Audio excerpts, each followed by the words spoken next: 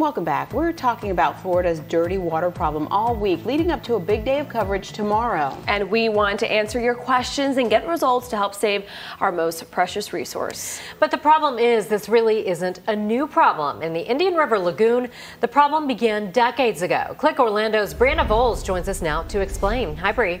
Hi, Julie. That's right. It's nothing new at all. We put together a timeline to explain how we got here. Let's scroll down here and take a look. Starting in the 60s, right here, we all know the Space Coast really began to boom in the 60s with the opportunities the space race brought NASA.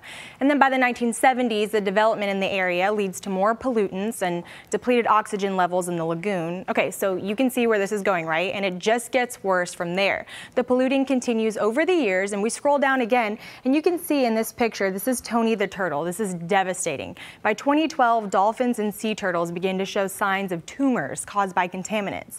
That's just a heartbreaking picture, ladies. Look at those tumors on him. Awareness of the issue continues to rise, but so do the problems, including raw sewage spills. And then by 2016, the brown tide and algae growth are visible from space. Just let that sink in for a second. That's a long ways away. Now, that's just a quick overview of how we got here, and you can see all the details on our timeline now on clickorlando.com/water. You'll also find many more resources, including what our politicians are doing and how you can help fix the problem. Again, that's all on clickorlando.com/water. Ladies.